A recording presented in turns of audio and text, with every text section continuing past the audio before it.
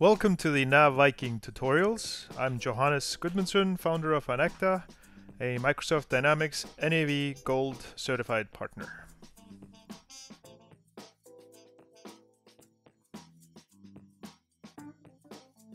Hello and welcome to the Coffee Mug tutorials.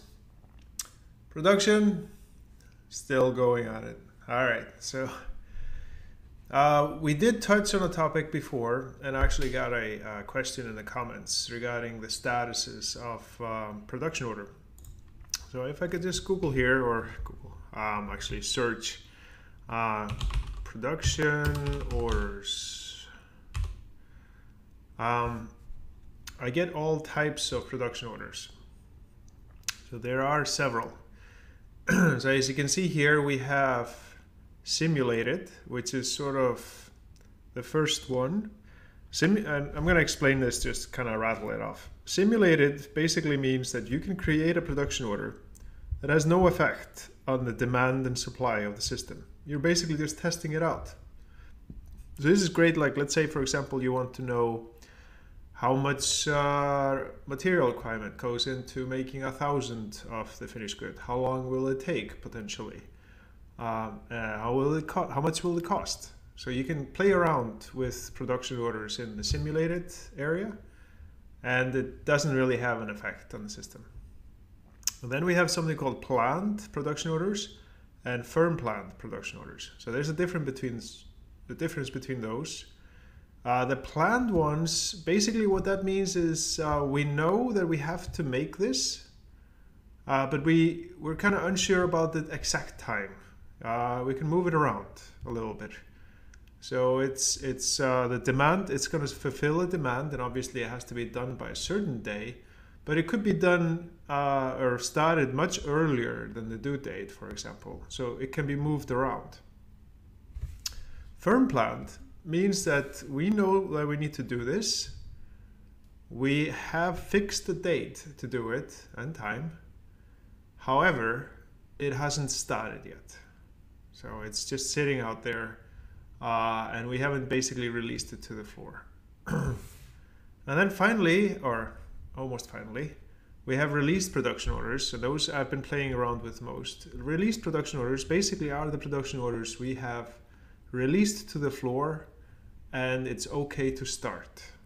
So so basically those are the ones we're acting upon. And if you don't want to do statuses, you just don't care about them, just go straight into released. Just create released production orders and stick with released, and everything is released. So that's kind of the simplification if you want to take off the status kind of level. And finally, we have finished. Finished means we're done. There's no more posting happening on the production order. It's finished. We've outputted everything we want to output, consumed everything we want to consume, and that's it. So it's, these are pretty important. So if I, for example, go into planned, I create a new one here, just hit enter. And we just keep going with the ground coffee. Let's see, right here. And we're gonna do 500, like so, and refresh it. So you can see that planned production order works exactly like released production order. However, we're not going to start working on it right now. So you can actually see it here that I can't get into my production journal. So I can calculate everything, but there is no production journal because I can't start posting towards this. This is not released yet. So it's just sitting there. Starting time, the ending time is going to be 4:06, and then start. And this might change, and so that's it. So let's say, for example, we want to now upgrade this to a firm plan. Let's say we're now actually sure we want to do this. We can change status right here, and we can move it to firm planned, which means that now this time is for sure. We're definitely going to do it on that time. Or we can go straight into release, just release it to the floor. So similarly, we can do this with firm planned. We can move them to released, and then we can move released to finished, so when we're done. And that basically is in essence how it works. Now if I go into the simulated, you notice I didn't have any options for the simulated. I go to simulated production orders and just create a new one. So this will have no effect on the system. So again, if I just pick up my ground coffee here and do 500, just do refresh. Yes, it does the calculation for me, but it's just not going to go into, for example, like now, if this was a firm planned or released, the system would notice that there are 500 coming. And now in the supply demand calculations, it will expect 500. Since this is a simulated order, it will not.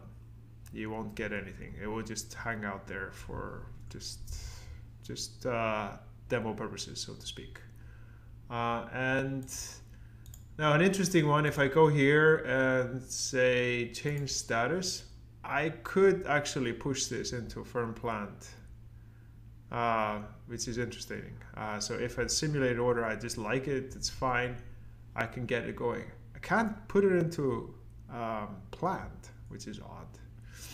Anyways, it would be, I don't know why Microsoft wouldn't put that there, but it's not. So anyways, so this was on the different statuses of production order.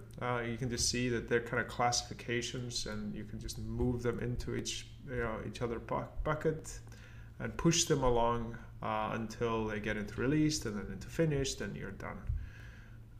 So that's pretty much in essence how it works. I hope you got something out of this. Until next time, take care.